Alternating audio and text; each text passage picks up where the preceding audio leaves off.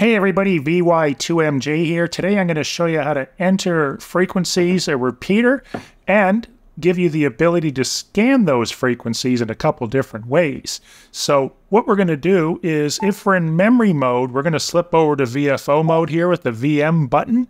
And there's a number of ways we can enter this new frequency. Some people prefer the microphone. Just type in 14652 0. And you heard the beep. That frequency is now entered, and it's entered as a simplex frequency. Now, if we wanted to change that, we could use the big knob to alter the kilohertz, or we could press it in, and we can alter the megahertz. If we coast into a repeater area, you'll see the little negative on the top. It will automatically set plus or minus or simplex modes for you, and in most cases that's perfectly acceptable.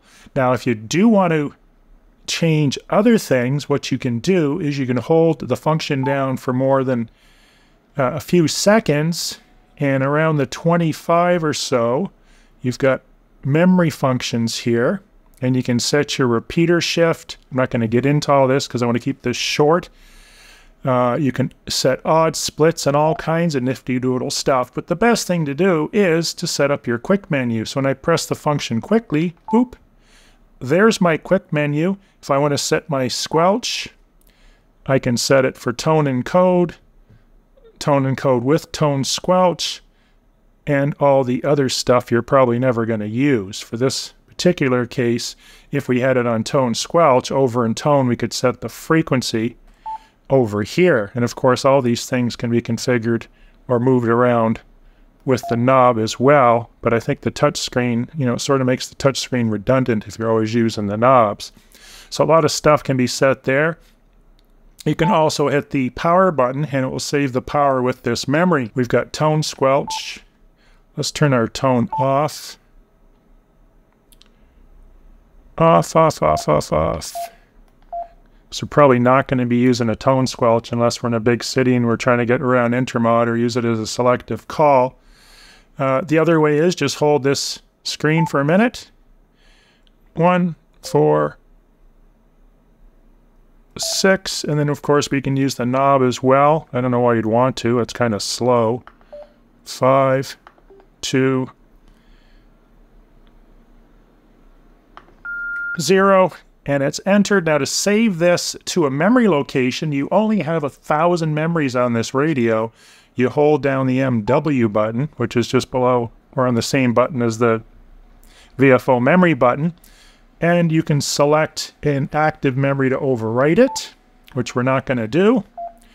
Or you can select a new memory. So we're going to select this one. We're going to write it with the function button. However, what we do want to do is we do want to go into the memory, hold down this button here, the VM, go into that, select it, go to edit, and one thing we can change, which will be really handy, and you're taking advantage of what this radio can do on the display, is tag is more like a description or the text. So just select tag, hit the function button. I prefer caps. And of course, like I said before, you can dial around here. It's a lot faster if I just hit CA. LL. We'll call it the call me channel. Hold down the function button for more than a couple seconds.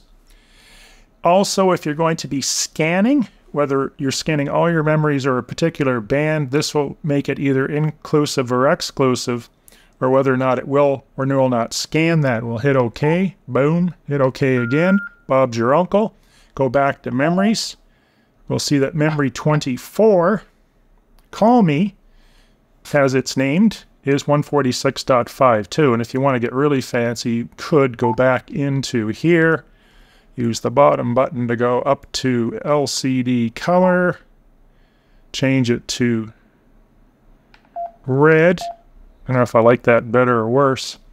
So now it's changed the frequency. Scanning in the top left-hand corner, ooh, there's a real call. You will see M-all. M means we're in memory. If you're in VFO, it says VFO. Back to memory, it says memory. But you could also hit the band button, and it will go to the aircraft, the VHF, or the UHF band. So let's say, for instance, we want to scan all the memories. We would just select all, and then we'd select function. If your quick function menu is set up, we're going to hit scan, or you'd have to select that from the menu in here. I'm not even sure. Here it is, 52. Would do the same thing.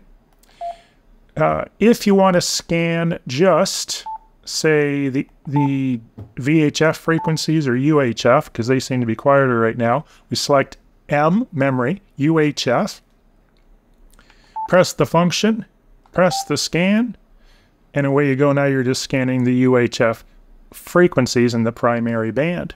That's it for now. Hopefully I covered it quick enough. If you have any questions, put them in the comments below. Be sure to give this video a thumbs up and subscribe to the channel, and have yourself a fun-filled day.